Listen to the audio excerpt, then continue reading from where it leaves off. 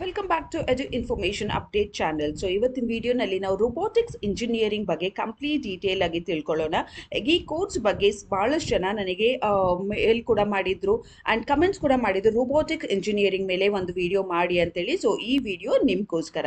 So ಈ ವಿಡಿಯೋನಲ್ಲಿ complete details ನೋಡೋಣ, ಲೈಕ್ ಈ ಕೋರ್ಸ್ ಯಾರು ಮಾಡ್ಬೋದು ಆ್ಯಂಡ್ ಇದರಲ್ಲಿ ಯಾವ್ಯಾವ ಕಂಪ್ನೀಸ್ನಲ್ಲಿ ನಿಮಗೆ ರಿಕ್ರೂಟ್ಮೆಂಟ್ ಸಿಗುತ್ತೆ ಅಂತ ಹೇಳಿ.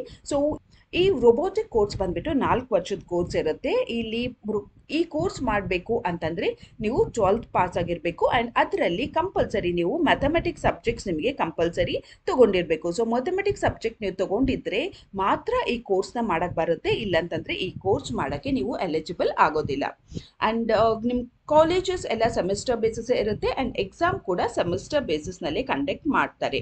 ಸೊ ರೋಬೋಟಿಕ್ ಕೋರ್ಸು ತುಂಬ ಡಿಮಾಂಡ್ನಲ್ಲಿದೆ ಈಗ ಮಾರ್ಕೆಟ್ನಲ್ಲಿ. ಸೊ ಇದನ್ನು ನೀವು ಮಾಡಿಕೊಂಡ್ರೆ ನಿಮಗೆ ತುಂಬ ಲಾಭ ಇರುತ್ತೆ, ಬೆನಿಫಿಟ್ ಕೂಡ ಸಿಗುತ್ತೆ. ಸೊ ಇಲ್ಲಿ ನೀವು ಯಾವ್ಯಾವ ಸಬ್ಜೆಕ್ಟ್ಸ್ ಓದ್ತೀರಾ ಈ ಕೋರ್ಸ್ ಮಾಡಿದ್ರಿ ಅಂತೇಳಿ ನೋಡೋದಾದರೆ, ಇಲ್ಲಿ ನೀವು robot dynamics, robot ಕಿನೆಮೆಟಿಕ್ಸ್, mobile robotics, mobile application development, robot motion planning, artificial intelligence, industrial robotics. So ಈ ಥರ ಸಾಕಷ್ಟು ಸಬ್ಜೆಕ್ಟ್ಸ್ ನೀವಿಲ್ಲಿ ಓದ್ತೀರಾ. ಸೊ ಈ ಕೋರ್ಸ್ ಮಾಡೋದ್ರಿಂದ ನಿಮಗೆ complete applications as well as artificial intelligence, robotics ಬಗ್ಗೆ ಕಂಪ್ಲೀಟ್ ಡೀಟೇಲ್ಸ್ ನಿಮಗೆ ಸಿಗುತ್ತೆ ಆ್ಯಂಡ್ ಪ್ರೋಗ್ರಾಮಿಂಗ್ ಯಾವ ಥರ ಮಾಡಬೇಕು ಅನ್ನೋದು ಕೂಡ ನೀವು ಈ ಕೋರ್ಸಲ್ಲಿ ಹೇಳ್ಕೊಡ್ತಾರೆ. So this is one of the best course that is available at present in the market.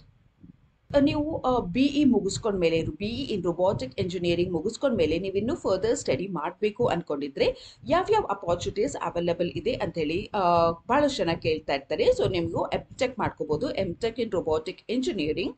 ಇದು ಅಲ್ಲದೆ ಇನ್ನು ಮುಂದೆ ಓದ್ತೀರಾ ಅಂತಂದರೆ ನೀವು MPhil ಇನ್ ರೋಬೋಟಿಕ್ ಇಂಜಿನಿಯರಿಂಗ್ ಮಾಡ್ಕೋಬೋದು. ಅದಾದಮೇಲೆ PhD ಇನ್ ರೋಬೋಟಿಕ್ ಇಂಜಿನಿಯರಿಂಗ್ ಕೂಡ ನೀವು ಮಾಡ್ಕೋಬೋದು.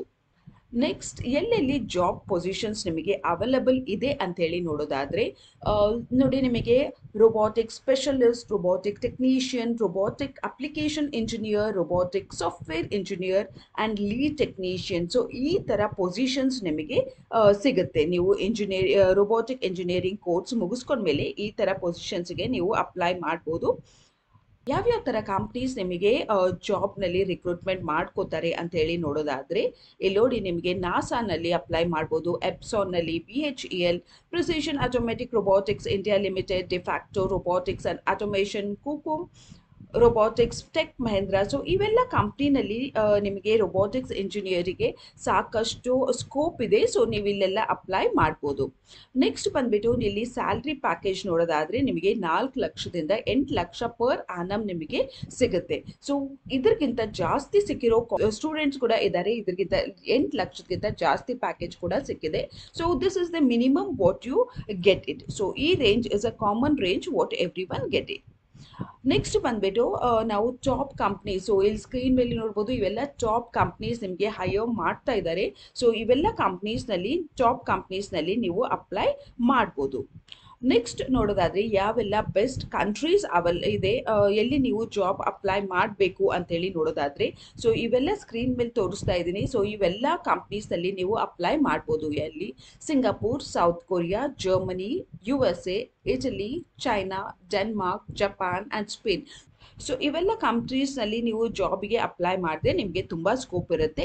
ಆ್ಯಂಡ್ ಅಪ್ಲೈ ಮಾಡುವಾಗ ನೋಡಿಕೊಂಡು ಅದೇ ಎಲ್ಲಿ ಡಿಮಾಂಡ್ ಇದೆ ಆ ಕಂಟ್ರಿನಲ್ಲೇ ನೀವು ಅಪ್ಲೈ ಮಾಡಿದ್ರೆ ಜಲ್ದಿ ಬೇಗ ಜಾಬ್ ಕೂಡ ಸಿಗುತ್ತೆ. ರೋಬೋಟಿಕ್ ಇಂಜಿನಿಯರ್ಸ್ ಬಗ್ಗೆ ಇನ್ಫಾರ್ಮೇಷನ್ ಕೊಟ್ಟಿದ್ದೀನಿ, ಕಂಪ್ಲೀಟ್ ಡೀಟೇಲ್ಸ್. ಈ ಸಣ್ಣ ವಿಡಿಯೋದಲ್ಲಿ ಕಂಪ್ಲೀಟ್ ಡೀಟೇಲ್ಸ್ ಕೊಡೋದು ಕಷ್ಟ ಆಗುತ್ತೆ, ಬಟ್ ನಿಮಗೆ ರೋಬೋಟಿಕ್ ಇಂಜಿನಿಯರಿಂಗ್ ಕೋರ್ಸ್ ಮಾಡಬೇಕು ಅಂತಂದರೆ ನಿಮಗೆ ಸಾಕಷ್ಟು ಇನ್ಫಾರ್ಮೇಷನ್ ಈ ವಿಡಿಯೋನಲ್ಲಿ ಕೊಟ್ಟಿದ್ದೀನಿ.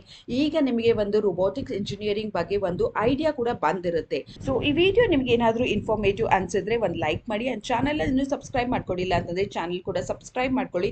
ಬೇರೆ ಬೇರೆ ಕೋರ್ಸ್, ಲೇಟೆಸ್ಟ್ ಕೋರ್ಸಸ್ ಬಗ್ಗೆ ಇನ್ಫಾರ್ಮೇಷನ್ ತಗೊಂಡು ಮತ್ತೆ ಬರ್ತೀನಿ. ಅಲ್ಲಿವರೆಗೂ ಟೇಕ್ ಕೇರ್.